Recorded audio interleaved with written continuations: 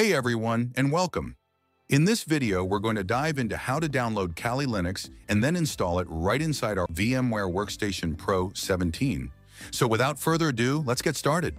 First, head over to Google and simply type Kali Linux.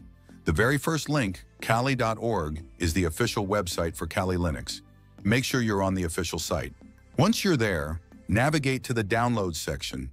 You'll see multiple Kali Linux distributions available for different purposes. However, for this tutorial, we're going to select the installer images to download a Kali Linux ISO file. This is perfect for a fresh, clean installation in VMware Workstation Pro 17. Since I'm using virtual Windows machine, I'll choose the x86-64 installer. Go ahead and click to download this Kali Linux ISO file. To save us some time in the video, I've already downloaded this file, so I'm pausing the download now. Alright, here's our downloaded ISO file in the Downloads folder.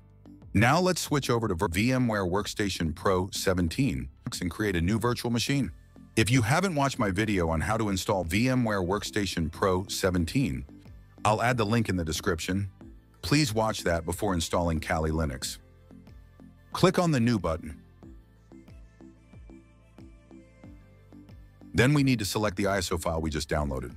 Click on Navigate to your Downloads folder and select the Kali Linux ISO file. It has automatically detected that our operating system type is Linux. Now to choose the specific subtype, click on the version drop-down list and select Debian 64-bit. Give your virtual machine a name. I'm naming mine Kali Linux. Next, choose the folder where you want to save this virtual machine.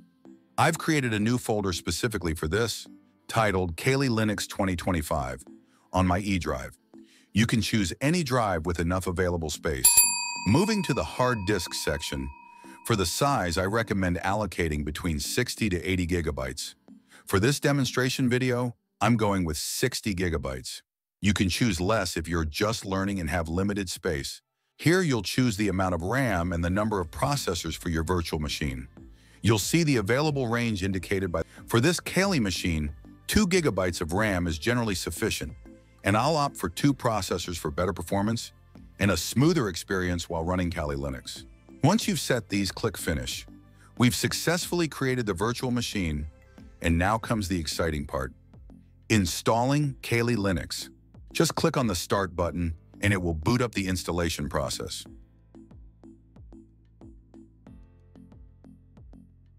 Press Enter on Graphical Install to begin.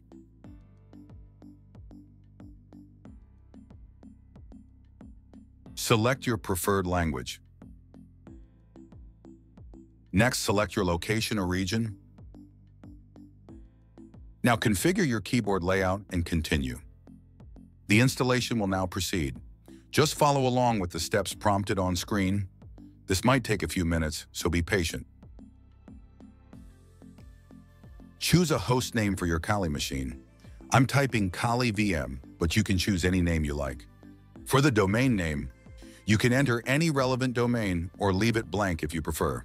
Now create a user account for this Kali machine. I'm creating a user named Kali with the username Kali. Setting a simple password for this demonstration. Remember, for a real-world scenario or a system you'll use regularly, you must set a strong and unique password for security.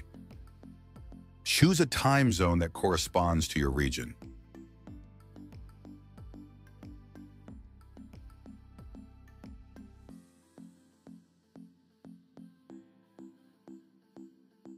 For partitioning, select Guided, use entire disk, and continue. Then select the recommended option, all files in one partition, and continue. Choose Finish Partitioning and write changes to disk, and continue. Select Yes to write the changes to disk and continue.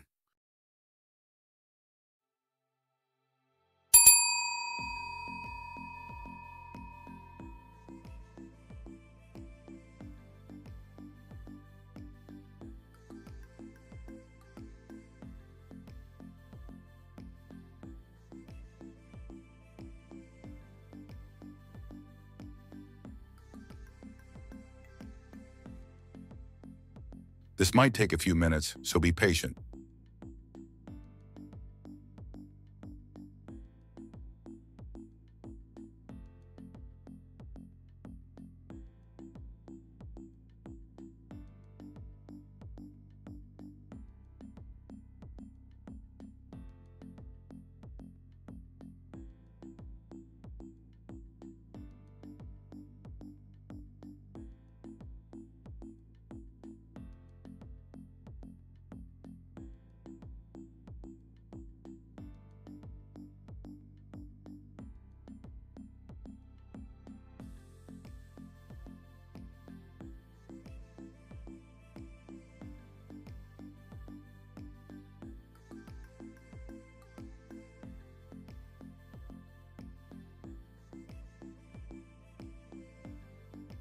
Select Yes to install Grub Bootloader and continue. Select the available bootable device and continue.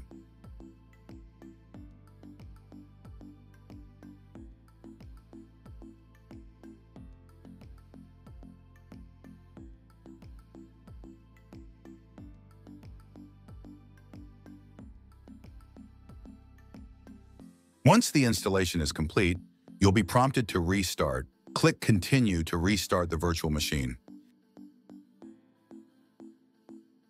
After the restart, press Enter to boot into Kali Linux.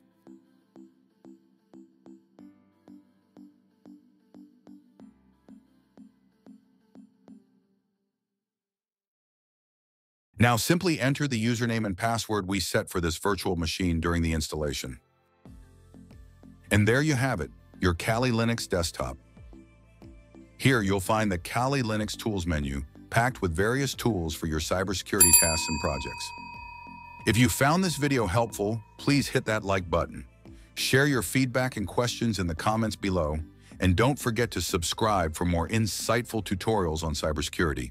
Thanks for watching.